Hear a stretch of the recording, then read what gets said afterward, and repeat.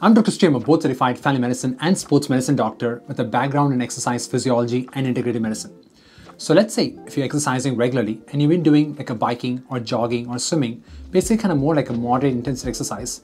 Or let's say if you're going to be starting to exercise as a complete new beginner and you've been wondering whether you should incorporate high intensity interval training or not, then this video is just for you. So in this video, we're going to delve into what high intensity interval training is, explore the benefits of high intensity interval training, and discuss whether it is superior to continuous aerobic exercises like brisk walking, jogging, or biking that you currently engage in.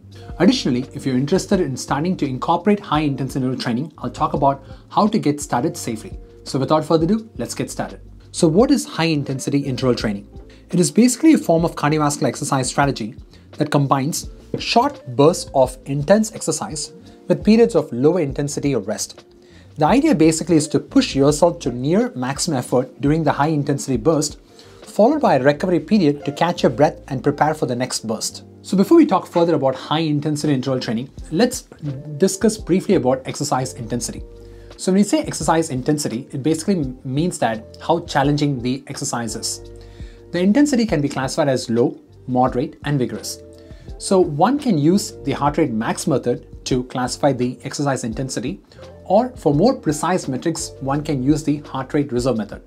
I'm going to link a video at the end of this video to find out what's your target heart rate for low, moderate, and vigorous intensity exercise using the heart rate reserve method. Nowadays, most smartwatches, they have heart rate measuring capabilities, making it easier to monitor your exercise intensity. One can also use the talk test or perceived exertion to gauge whether one is exercising at a low, moderate, or vigorous intensity. And all these things I've covered in the video that I'm going to link at the end of this video. So I'm currently 35 years old. According to the heart rate reserve method, here's my target heart rate for low, moderate, and vigorous intensities. For low intensity is around 93 to 106 beats per minute. For moderate intensity is around 106 to 131 beats per minute. For vigorous intensity, 131 to 170 beats per minute. So using the heart rate reserve method, you can also find your target heart rate for your low, moderate, and vigorous intensity. So when we discuss high intensity interval training, the workload during the high intensity interval burst is going to be somewhere between 85 to 90% of heart rate reserve, or sometimes even more than that. So for me, approximately is going to be around 160 to 180 beats per minute, which is basically the target heart rate that I would aim for during the high intensity interval burst, followed by active recovery. The high intensity interval burst could be somewhere between 30 seconds all the way up to 4 minutes, depending on the type of workout that you wish to do. So what are the cardiovascular benefits of high intensity interval training? So during high intensity exercise, your heart is working vigorously to supply the muscles with oxygen-rich blood to meet the elevated demands of the exercise. In response to this intense stress, the heart undergoes adaptations that are going to be very beneficial. So one of the most important adaptations is the increase in stroke volume, basically the amount of blood that is ejected in one heartbeat. So as you do high intensity interval training, the heart is going to get stronger, and thereby that the amount of blood that is injected in one heartbeat is going to be higher. Basically, the heart is becoming more efficient. High intensity training also improves the energy house of the cell, which is basically the mitochondria. So when the mitochondrial capacity is improved, this means that it's going to extract more oxygen, thereby one's fitness is going to improve as well. In addition to that, it also improves the endothelium, which is basically the lining of the blood vessels, basically promoting improved vascular health and thereby decreasing the risk for heart disease and stroke. It also enhances the body's metabolic rate, it aids in glucose metabolism, and it also increases fat burning at rest. So all of these adaptations is going to improve a key marker called as the VO2 max, which is basically a gold standard measurement for one's fitness.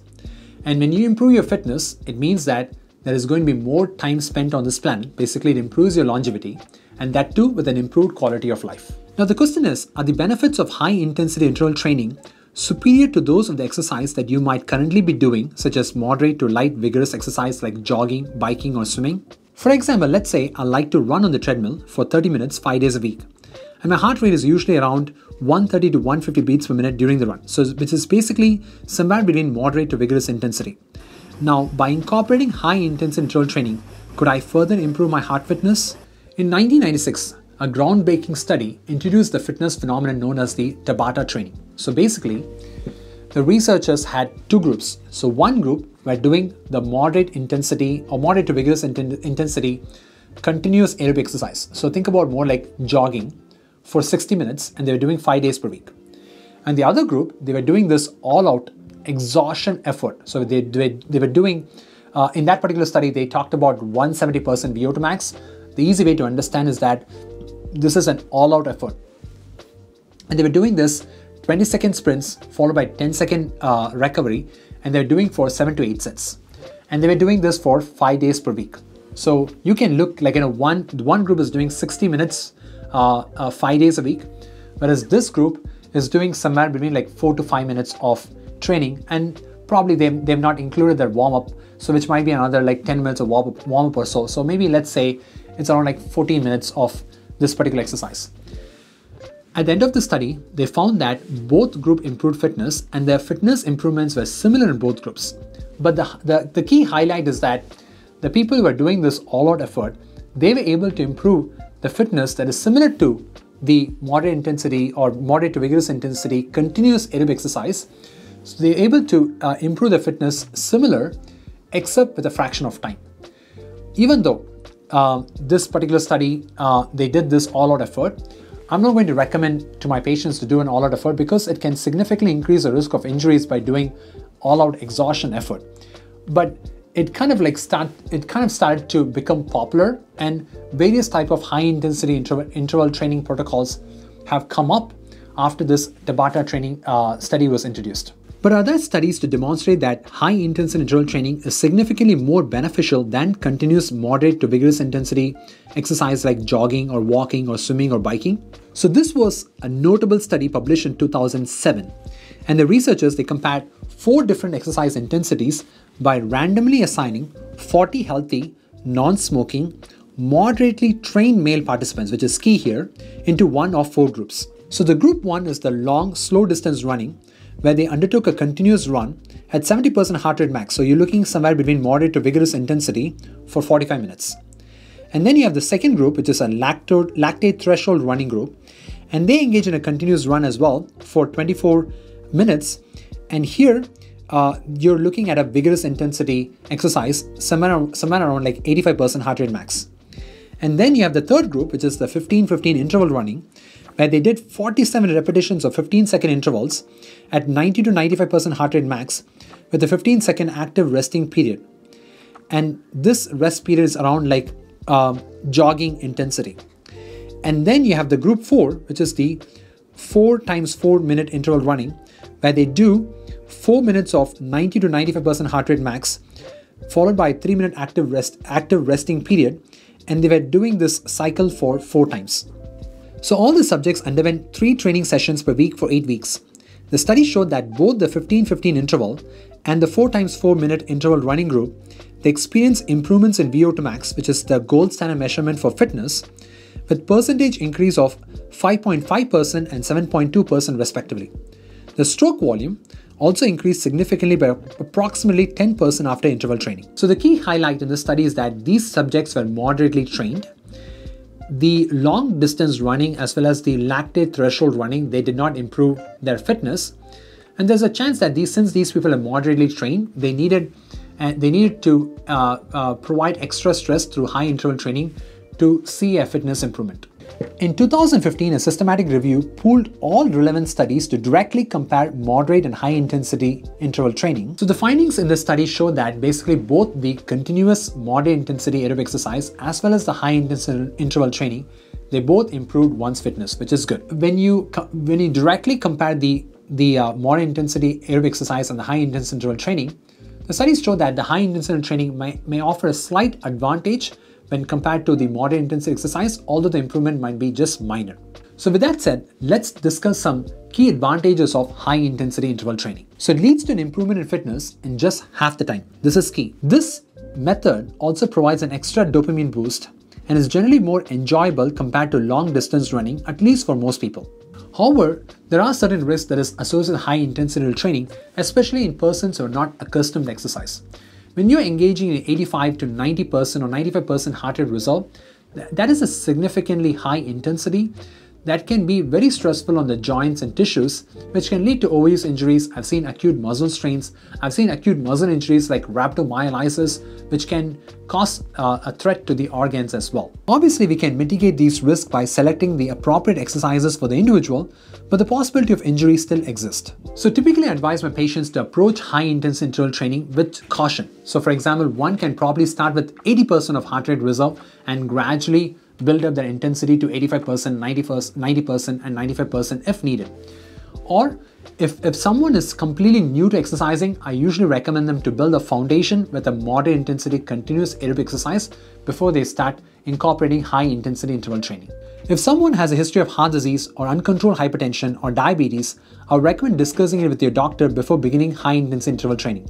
If you have any risk factors, it is always better to start exercise slowly, perhaps with continuous endurance type exercises like brisk walking, jogging, or biking for 30 minutes daily before moving on to high intensity interval training workouts. So how to get started with high intensity interval training?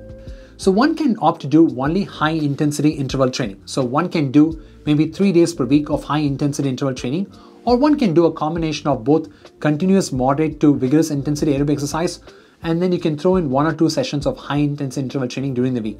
So let me share my personal cardio routine during the week. So I like to engage in lactate threshold training, which involves 15 minutes of continuous vigorous intensity cardio, basically running on the treadmill at 7.3 miles per hour for 3 days a week. Additionally, I do 1 day of 4 times 3 high intensity interval training in the treadmill, where I do 4 minutes of high intensity with my heart rate around like 170 to 180 beats per minute, followed by 3 minutes of active recovery and repeated 3 to 4 times. In addition, I spend 2 days playing tennis or basketball for an hour or so, both of which range from moderate to vigorous intensity.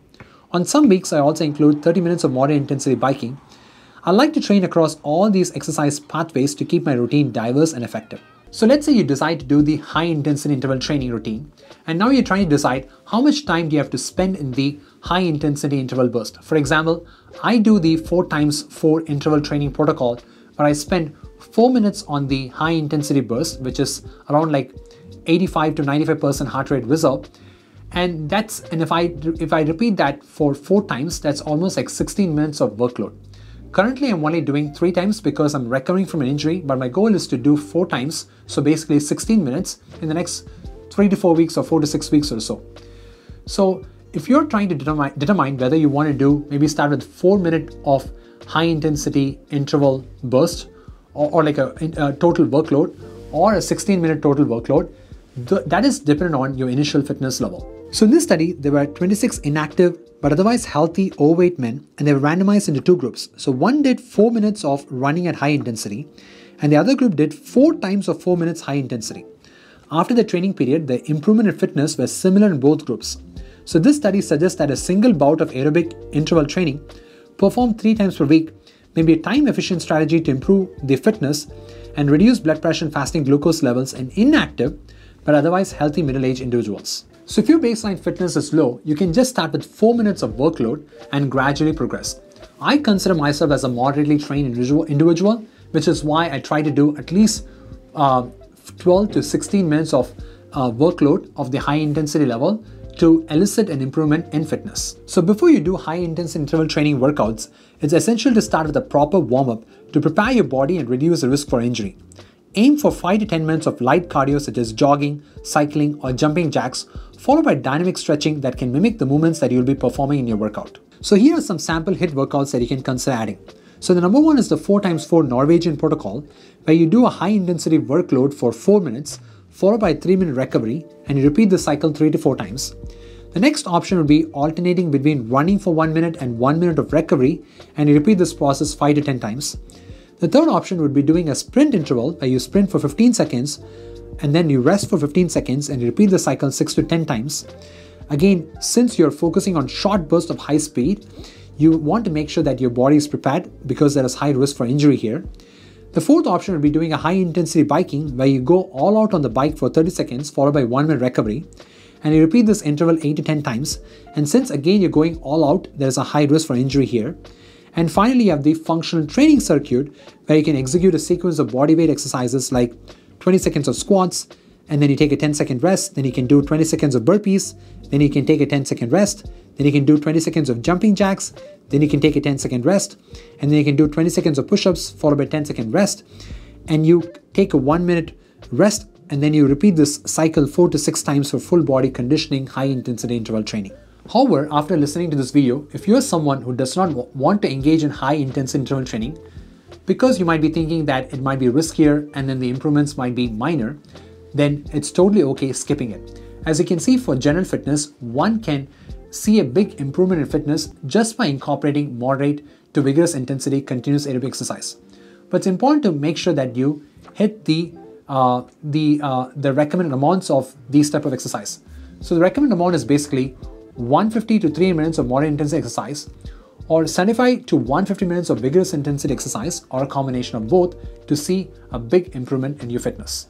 Ultimately, it's crucial that you enjoy and maintain your exercise regimen, since sustaining your activity is far more important than whether you're going to include high intensity interval training or not. I hope this video was helpful. If you want to know more about the exercise intensity, then I highly recommend to check out this video. If you want to know how calories are burned during exercise, then I recommend checking out this video here. And I'll see you in the next video. Until then, goodbye.